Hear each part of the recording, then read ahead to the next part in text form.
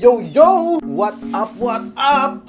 What up po sa inyo lahat? This is Gerald again from ghesai TV. So this is one of the other reviews again. Another episode. Another review. Kung mapapansin nyo, wow, payaman ang ating setup ngayon. Thank you again sa sponsor, Miss Yamas. Thank you again for that wonderful sponsorship, and si Sir Kirk, and for the family of Mr. and Mrs. Yamas. Again, thank you again. At nakapagbago tayo ng setup, mapapansin nyo, medyo may kurti-kurtina, may lampara-lampara. So hopefully, ma-enjoy namin tong staycation na to. So let's proceed. So nauso daw ngayon sina last week or na palabas ang Avengers. The Avengers Endgame. So wait, let's check muna. So yun nga po, no? Uso nga yung Avengers ngayon. So let's see. They said daw na when you type Thanos sa Google search, so pupuntahan mo daw yung yes, this gauntlet. So let's see ano ba mangyayari. Kung meron dito, nauso nga ito sa Facebook nung kasagsagan ng Endgame. So let's see. Let's click what will happen. Snap. Uy. Nice. Naglaho sila. Oh my gulay. Patay. Matay sila. Nawala. And yun, may tulog pala. From 95 million kanina, naging 47, 850 million na lang ang result tungkol kay Thanos. So natanggal yung kalahati. Like snap lang na gano'n. So pag kindik natin pabalik yung gauntlet, anong nangyari? The time stone. At from 40 something million, naging 95.7 million na siya. So galing. So nakikisabay din si Google sa kausuhan ngayon. Nice. Okay, next. Huwag daw magsuot ng Crocs pag nasa dagat. Magmumukhang milk tea paa mo. Sira. So kung maputi ka pala, sa kayumanggi walang problema. Tulad ko, kayumanggi ako. Hindi naman ako maputi. Maputi lang dahil sa ring light tsaka sa paligid, no? Pero ayun nga, huwag ka nga magsusuot dahil based nga sa picture na to, mukha kang magmimilte, lalo na kung kakulay mo yung kung mahilig kang magbelo sa paa. And usually naman lagi maputi talaga to pag sa paa. Hindi naman naaraw madalas yan, except na kung lagi ka nakachinelas, talagang hindi naman halata na magpa-pearlty ang paa mo. Next! So another joke again from, syempre, hindi naman natin inaaway lahat ng taga-China, mga Chinese. Pero atin yung practice, tsaka yung West Philippines. Nagiging makababayan na naman ako. Nani? So, nakasulat sa meme, I love how these countries redesign their flags. So then, wow, yeah, Japan, from dati may rays. Tapos nawala na yung ray. Hindi ko alam kung authentic, pero i-research natin mamaya. Then, States, United States of America, bilog pala siya dati. Ewan kung totoo to research yun na lang. Tapos naging ganito. At ang Philippines, wow! Wala na ang blue and white. Naging China na battery. Nakita to ng mga kasama natin sa trabaho makakata baka magpormentado sa meme na to. Okay, next! So this is the meme ng mga yung doctor nurse. Nakakatawa rin to kaso di pa ako gumagawa ng episodes dedicated for that. So maghahanap tayo. Pwede nyo rin isubmit kung may nakikita kayong nakakatuwa. Pagtawaran natin, pagkatuwaan natin. Yan. So next, ang sabi, maganda na po ang lagay ng kalusugan nyo ngayon. Sabi nito. Sabi ni pasyente, maganda ka. Sabi dito, kaya ka nagkakasakit. So may sadyang kalandian po si Lolo. Umano pa, kumikerengkeng pa, ikakala. Nakatuwa. Alam mo yung mga Pilipino talaga, maraming kalokohan na iisip pagdating sa mga memes. So katulad nito. Sa simpleng text lang, nakakatuwa. Nakakaisip na ng skit. So, ang galing talaga ng mga Pilipino dito. Sabi pa dito sa quotation, mahilig na matanda. Pero aminin, mga doktor natin and nurse, magaganda dito sa Pilipinas. Especially pag mga pupunta na sila sa abroad. Siyempre, nagugustuhan din sila ng mga other, tawag dito, mga taga-ibang bansa, nagugustuhan din sila ng mga tao dun. So, talagang ang mga Pilipina at Pilipino, yung mga primera class talaga yung tsura, mga ano. Okay, next! A philosopher said. So may mga ganitong meme din tayo nakikita, no? So isa to sa mga magagaling na philosophers at mga magagandang quotation niya. Okay, a philosopher said, pag pinayagan lang, walang hingian ng pang-entrance, dash, mama. Actually, naabutan ko rin sa mga classmate ko nung grade school, high school ako na papayagan, pero it's rap kasi hindi ko bibigyan ng allowance pang entrance. Doon si Mudra Hills, nung panahon na yun, smooth lang siya, chill lang. Pag may allowance, syempre, ipon-ipon, tapos may pang entrance. Pero hindi ko sabihin. Mga palusot ng mga younger days ko, no? Okay. Sana makakita pa tayo ng maraming philosopher said. Hindi lang si Mama, marami rin dito eh. Tingnan natin, baka may mahukay pa tayo. Okay, next! Okay, sa mga payamang ano, no? Sa mga payamang parties, sa mga kasal, sa mga birthday, anniversary, sa mga payaman mga kaibigan mo, may mga ano pa yan eh. Yung mga pa-photo booth or photo corner.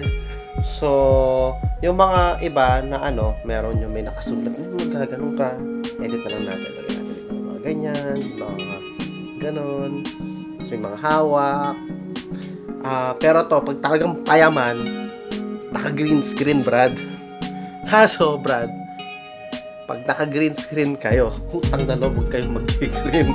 Kasi, katulad nitong nasa post natin ngayon, pag umattend kayo ng birthday party, at ang masasabi ko lang, huwag kayong magsusuot ng green. Anong nangyari kay ate? Anong team to? Parang The Greatest Show. Greatest Show, if I'm not mistaken. Ayan, no? Nag-blend in yung green. So, yung background nung, naging background. Nag-camouflage yung katawan. So, wag po kayong mag-green, ha? Lalo na kung ang style ng kaya magdala kayo ng extra na damit, just in case na. Pwede naman kayo mag-green, eh. Pero siguraduhin nyo na magdala lang kayo ng extra. Mahirap naman kung, pala to, maka-green screen, tuloy photo corner mo mababad trip ka. So isang malupit na paalaala. So the movies, ang team nila is The Greatest Showman. Okay, next. So another pinagtripan na naman na picture ng mga Pilipino. So basahin natin. So saan nakalagay dito, ang bata at I think si daddy and child, si anak. Sabi ni anak, hindi mo kanyang laruan. Sabi ni Papa, ano ang magic word? Susan! Sabi ni tatay, sinong Susan? Sabi ni anak, kapit po. Sabi ni tatay, gusto mo bilang kita ng playground? Hindi nakakatuwa ang cheating, pero nakakatuwa itong meme na to dahil masyado mautak yung bata dito. So, alam nyo na, mga kids, ha? Kung gusto yung mga blackmail, maagang edad pa rin na marunong ng blackmail, no? So, si Susan pala si kabit. So, mahirap yan. Pero, at least si child, madiskarte, mautak siya. Kaso, ginagamit lang niya sama-sama para makuha ang gusto niya. In fairness, tatay, ha? Hinihingi lang laruan, playground na binigay. Okay, next. Oh my gulay. Dahil nga sabi ko sa inyo, ang entrance pa lang natin, pang Avengers na. So, dito, meron dito, Thanos Sleeper. Wow, ganda, oh. Meron siya na. Ilan na stone yung 1, 2, 3, 4, 5. Malupit pa nga sa Infinity Gauntlet, eh. Infinity Gauntlet 6 lang. Pero to, kulang pa siya na isa, oh. Pero, tingnan mo naman, Brad, kung sino pinapatay na Infinity Stone, Sleeper, Thanos Sleeper. Nani? Sleeper. Sabi ko, yung ipis, na Destiny. Nawal. So, yung nanay, pag ba yung nanay ko may ganito, tapos akong pinalo, mawawala rin ba ako? Nakakatakot na mapano. Kung sa gauntlet, ganito, paano sa sleeve? Ganon. Okay, next! So to, gusto rin yung yung memes na ganito, yung may nagte-text kunwari. Diba, before yung naalala nyo si Magshota at saka si Papa or si Mama. So, dito meron another chat message. So, ang pangalan dito si Crush. Ha ha ha. So, anong gusto mo sa isang lalaki? Gusto ko yung masipag. So, sabi ni Guy, kanina, kinuha ko pa yung mga nilaban ni Mama. Nang di niya ako inutusan kasi napansin kong tuyo na. Wow, galing ni masipag na anak. Tapos sabi pa niya, girl, basta yung gusto ko yung talagang sobrang masipag. Tapos ang reply niya, tapos nilabang ko ulit. So, at least na-qualify siya agad sa crush ni, para maging crush siya, yung maging gusto, kung gusto ng girl sa lalaki. Hanggang sobrang sipag. Pagkakuha na lang nilabang pa niya ulit. Tuyo na. Bravo. Bravo, bravo. Huwag ka na sana maka-friends, so sayang ang effort. Okay, next. Okay, for our last review, so let's check. Okay, si picture to ng sa The Fast and the Furious. Si Vin Diesel. Tama ba? Ito kayo. Mahilig isang mag-murder ng mga pangalan, no? Sorry again kay Andre. Hindi na kita kakalimutan. Hindi ka Andrea. Isa kang Andre. Okay. Ang picture dito is may inaabot. Okay. Kita mo pa yung ugat-ugat niya dito. Oh!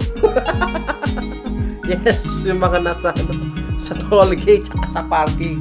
So, kaming mga maliliit kasi nasa 5 something ako, yung height ko. So, pag mali yung tansya ko sa sasakyan at medyo napalayo-layo ka na sa toll booth na may yung may ticket na nilalabas. Minsan pa nga lumalabas, binubuksan ko pa yung pintuan na sasakyan Pero pag talagang awkward na siya, talagang pipit mo ganun talagang masakit sa kilikili yun pag pa, mainit-init. So relate ako sa ito. Gusto ko kung kalbo rin ako, labas-labas din yung ugat ko din, tsaka may pawis-pawis. Yeah. So ayun po, that's our episode for this recording. So hopefully nag-enjoy din kayo. So medyo kakaiba talaga itong naninibago. Nami-miss ko rin yung gaming chair ko, pero enjoy. Very comfy. Again, thank you again to Mr. and Mrs. Nyamas for this sponsorship. Diba? Sponsorship? Sana maulit, ha? So, hopefully you enjoy again this episode. Paulit-ulit ako, paulit-ulit. Dapat ang inuulit ko is click like, comment, and subscribe. And huwag nyo na rin kalimutang i-share para naman makapag-lap trip tayo at lumaki ating community na 220. Nabawasan pa ng 219. Sino yung nag-subscribe ka? Again, sino ka?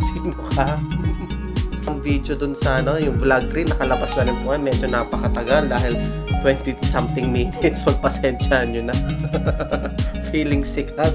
Marami kayong mga tutunan doon dahil kami na punta sa all-day supermarket. So, makita mo yung mga pinamili namin doon kung may pakiman kayo. And nakakatawa rin doon na napakasaya. Medyo nahirapan din tayo mag-upload nung nakaraan dahil due to work, may mga clearances. So, kailangan mo nang i-priority yun. Kawawa naman yung mga di makiklear ng mga empleyado. Oh, yeah, I forgot. So, wala yung cellphone ko. Shout out kay Eric Inocencio. Kapag-decide na po siya. Tapos, sa mga kaibigan natin, sina Doris, sina Cecil Suarez, yan. Sana hindi kayo mag-unsubscribe. Sino pa ba? Sige, sa next time, pag hawak ko yung phone ko, sa next recording, i-shoutout natin sila. At, shoutout din po pala sa... shoutout po pala sa Crimson, maliban kayo na Mr. and Mrs. Kirk Damas. Thank you rin po again for the sponsorship. And sa Crimson, napakasarap po ako. Napakasarap. Natikman, no? Natikman. Napakasaya, napaka-comfortable, solid na experience. Napakasaya dito sa... ang ganda ng upuan. Wala akong ganitong upuan. At malamig na malamig ang aircon. Sarap. Gusto ko rin yung ambience. Kita mga nasa Alabang. Mga building dyan. Hello, Shopwise, Decathlon, and Landmark sa gilid. Okay, again, don't forget to click, comment, like, subscribe, and share. Meron din tayong sa Facebook page. So, like nyo na rin yan, i-follow nyo na. And I'm thinking of making an Instagram din para, I think yun ang paraan para makapag-live tayo kung sakaling wala tayong content. So, makita nyo agad on the spot ko nung pinaggagawa namin kalokohan. Hindi naman kalokohan, pero mga happy trippings lang naman. This is not a channel that nag-English na naman no? Hindi tayo masyado sa mga negativity. Yung mga negativity tayo magpapadaanan, pero as much as possible, malabalanse lang. So, this channel, hopefully, matuwa kayo. Don't forget to subscribe. Bye!